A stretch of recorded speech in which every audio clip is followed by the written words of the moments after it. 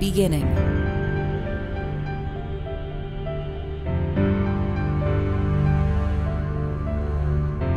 Attempting new skills.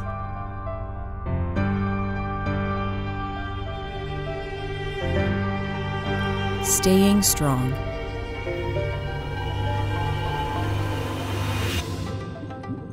Pushing yourself to new limits. Our client came to us with the ask of creating a new commercial for him for his business. He wanted to replace a very old program, and we were challenged with creating a spot around water. We've done a lot of water work before, but in order to make this particular spot dynamic, we wanted to be in the water. Well, the client, I think, was very open to what concepts that we could come up with, something that would really take it to kind of the next level. Oh, I like it wider, like. Wider? Yeah. This was a serious next level commercial for him. The day was split up into multiple segments. We had our, in water, underwater, above water, shoots throughout the whole day. We had various people, actors coming through the set throughout the day in order to accomplish all the unique scenes. David, our director, worked actually very closely, in making sure that that schedule was very tight. Pre-production for a shoot like this is everything. Planning with the script, planning with the actors, planning with the pre-production of the storyboards, having all that there ahead of time, being able to talk with the DOP. That's at the same time as this one. Being able to talk with the first assistant director, you're able to make sure that the day's gonna run smoothly. So when you get on set, you're not worrying about all that stuff. There's never a dumb idea, there's always something going forward. So for me, it was making sure that I got what I wanted to get across with this, but I was always open to other ideas. And so we came up with the idea of something a little bit more like poetic. For this particular client, we were the agency and production company. So we come up with a creative to start, we pass it through client, and then once we have their blessing, it goes. But it never comes from just one person here. It's always a team effort. So our day started off quite early. It was a 5 a.m. call here at 5 Gear. We loaded up and we're down to the location by 6 a.m. Going in the water with the camera was going to be new for us. And lighting underwater was also going to be new for us, but we managed to, bring the appropriate lighting inside with the camera and pulled off shots that we had really never done before. With underwater lighting, it's a different world completely. For me, the challenge was, safety. Bringing electrical items into water, for anybody with their, head screwed on properly, tells you, wait a second, water and electricity doesn't mix, So on the day of the shoot, we would put the lights in the water before turning anything on. Everyone would clear the pool, we would spark it, and then, I was the brave one that stuck a toe in very quickly to find out if I'd feel a jolt or not.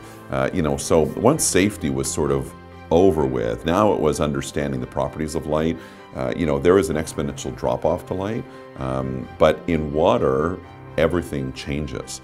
Water, sound travels, at a speed, I think, of 4 to 1, and everything is magnified by 25%. So when you're lighting, those properties also change. Light will not travel as far, so we had to make sure that we actually had sufficient amount of lighting underwater. And of course, never lighting before underwater, we didn't know how much we needed. So we really trusted upon, a rental house, that we collaborated with in order to understand this. I'm a certified diver, and I've actually lit underwater with my own strobe in the ocean. In a pool where it's a different environment and you're dealing with different cameras than, say, a GoPro, which is what I've used to, been diving with underwater, everything changed for us. So that was probably one of the biggest challenges that we faced, which was, how are we going to light this talent? How much lighting is enough? Is it safe? Will it work? And can we get it set up on time? I wanted to bring, Red Epic Pro to the table for this particular spot. Sorry, David. Can I send Brian to start lighting for the underwater shot? Yes, absolutely. Okay, We're so only gonna be in this. perfect. So the underwater shot, just so I can tell him properly, Yeah. it's going to be, she's going to swim directly on top of Darren. Darren's going to stay in the deep end, the section that's nice. And yeah, she's going to swim over. Directly over. So Yeah. for the lighting, do you want it to be turned? These cameras shoot at 8K, and so we really wanted to push the outer envelope here. Shooting with these cameras allows you a latitude and dynamic range that other cameras simply don't hold a candle to. Based on underwater filming and the magnification factor and the lens that we were using, it was recommended to us that 5K was the resolution that would be optimal for what we were doing. Then in order to match everything, we filmed 5K on the surface. In order to film at these resolutions, the amount of data that's being written is tremendous. So one of the challenges when you're filming on something like a Red Epic is it's not like a consumer camera where you can throw a 64 gig card in there and film for the day. You're constantly changing media. One of the biggest challenges on that day, though, was that every time the underwater camera needed, either a battery, which would exhaust itself quickly, or a card, we had to depressurize that unit, and that was a process that would slow everything down. 1,000 things could have gone wrong with the water and the camera.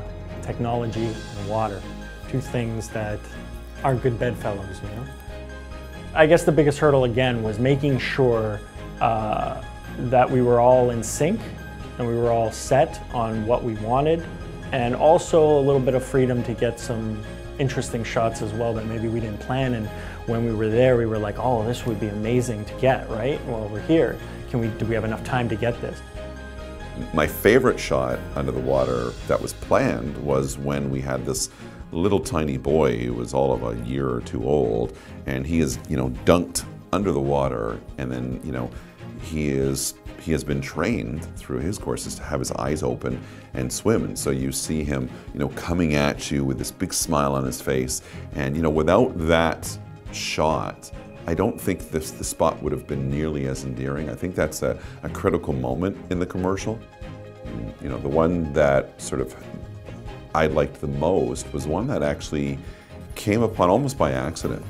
We had a little boy who, his moment was to express fear by coming to, the edge of the pool and sort of looking down with trepidation. And when he jumped in, the response of the water in the lighting was spectacular. And I was very excited down there. I couldn't wait to pop up and, talk to the DP to say, I want to try something different here than what was planned. Originally the plan was just to look up from the water and see this kid, coming to the edge.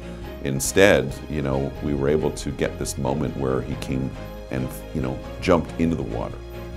As we turned the camera, the light started highlighting, the water more and more. And it becomes this sort of surreal, the abyss, James Cameron type feel as he's, in the water, and the camera is moving in slow-mo and the bubbles are all coming slow-mo. So it was quite a spectacular accident. David Planche, I mean, what more can I say? This is a guy who, the moment you look at him, you just want to start smiling. He's the type of person that when he's directing, you want to give more for him. He's not the director that everybody, can't stand by the end of the day. At the end of the day, you're like, I want to work with you again. This was such a positive experience. When can I come back to actually work with you? What I learned most is trust in the crew that you get. Trust in the people that are around you. And I worked with a great team of people better than me who could push this to the next level.